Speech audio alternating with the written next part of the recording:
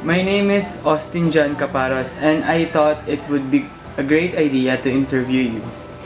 I would like to ask you some questions about your leadership style, kinds of motivation you're currently utilizing in your team, and importance of communication in leading employees.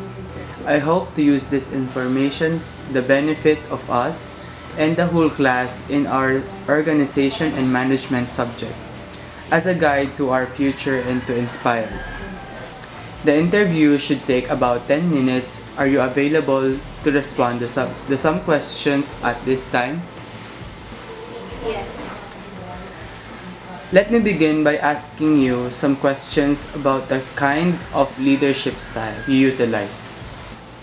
As a manager, what is your leadership style?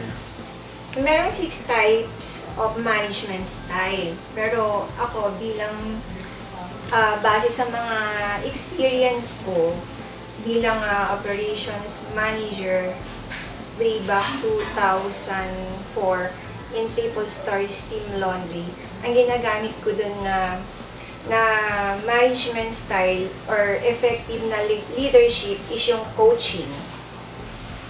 How is it effective in your team? Effective siya kasi mas maganda yung parang nagkakaroon kayo ng mga discussion bawat isa.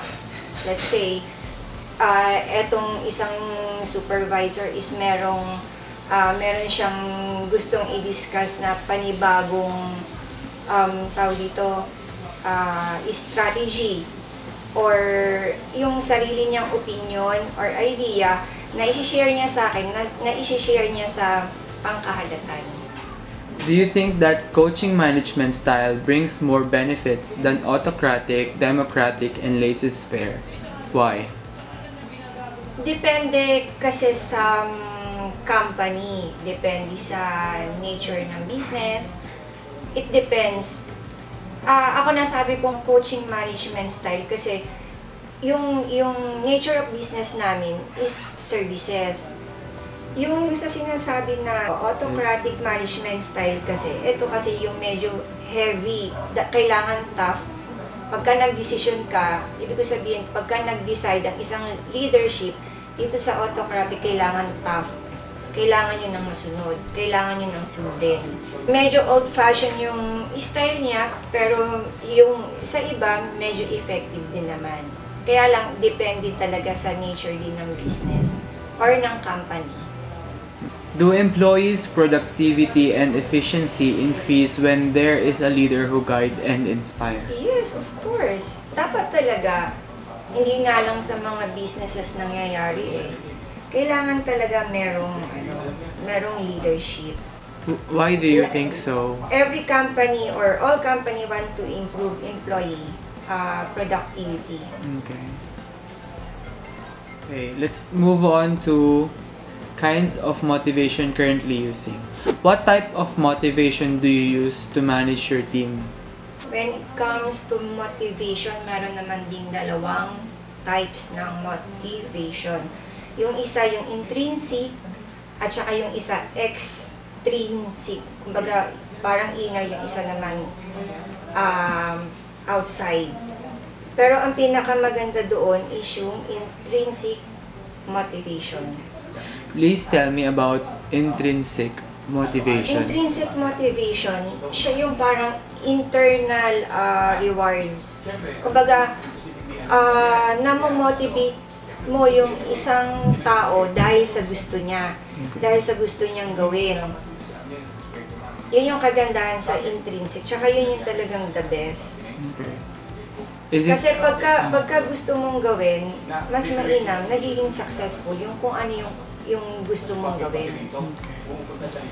Yun naman yung kaibahan ng extrinsic, kaya mo lang gustong gawin dahil sa merong reward, meron kang makukuhang kapalit, kaya mo lang siya gustong gawin.